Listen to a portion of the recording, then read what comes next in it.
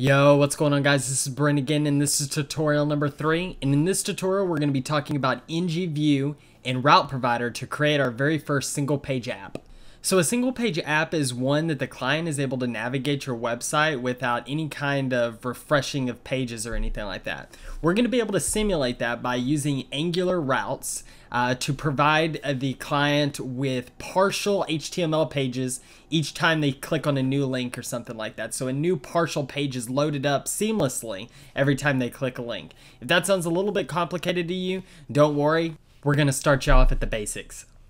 So the first thing to do when creating an Angular application single page app is to actually create the app in JavaScript using Angular. So we're going to go ahead and create a new file in our public JS directory and call it app.js. Inside here, we're going to define the module, or basically the application for Angular.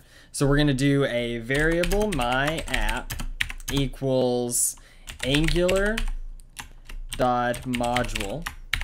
And we're telling Angular that the module or the app that are basically our app name. So here we'll say just my app is the app name. And then these are dependencies that we're going to inject into our application.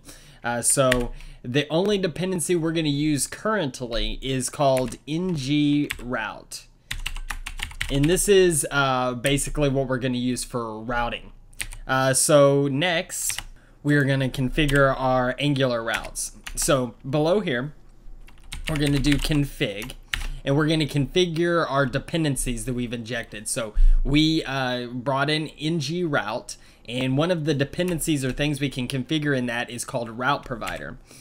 So in order to configure that, we have to say routeProvider, and it's actually in brackets here. And then the next part is a function that takes in the routeProvider, and then we can configure the routeProvider inside here. So what we're going to do is we're going to say routeProvider dot when. So when somebody navigates to /page1, we're going to tell them to load the template, template URL partials /page1, and this will be in quotes here. So that's our first route, and then we can also just copy this and do page 2. And then finally, we can do routeProvider otherwise. And then it says redirect instead. Let's see if we can get all this in here. Redirect to. And it can just be /home. So we will save that and go ahead and create those partial pages. So we can create a new file.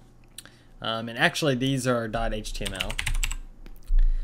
So let's change those, .html, save that. So we're going to create a new file called page1.html. And we're going to create a new file called page2.html. Save that. Okay, so now in here we're just gonna put in some basic HTML, or I'm just gonna put in plain text.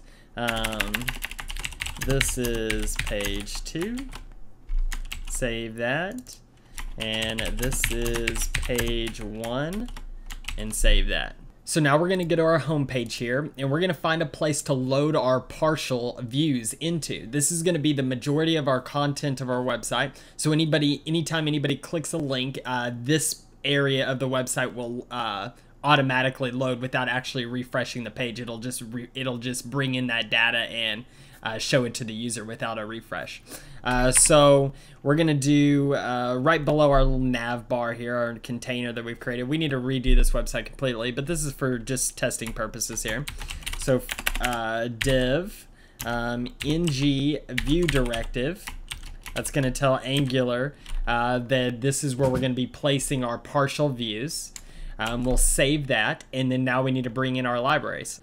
So if we go back up to our app.js file, you'll see that we have the dependency ngRoute, but we actually don't have the file yet. So we need to go out and get the file so Angular knows where ngRoute is. So it's going to be bower, go to your console here, install AngularRoute, and then save that to our bower file. This is the benefit of bower. If you haven't checked that out, that tutorial out, go ahead and do that now. We'll save that, and now we'll go back into, we should look into our library folder and see if it is. It's here. So the file we're looking for is AngularRoute. So now let's go down to our home page here and do a script source equals libs AngularRoute, and then AngularRoute.js script. Now also we need to bring in our actual app.js file.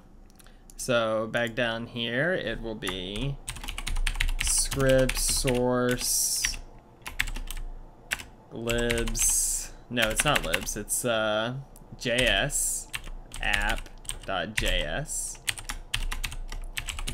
script, and save that. Finally, up at the very top here, since we've named our app now, we need to tell it specifically which module we're using. So we've called it my app. We can save this and then go ahead and restart our server and see what happens here.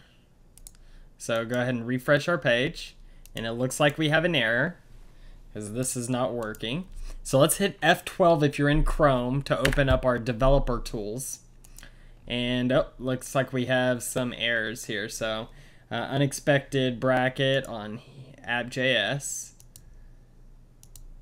So okay, let's go to our app.js file here, and it looks like I added one extra bracket here. So let's edit that and save it, and then the server will restart. Now let's reload that. Okay, that looks good. So there we go. Now what if we click on page 1? Not working.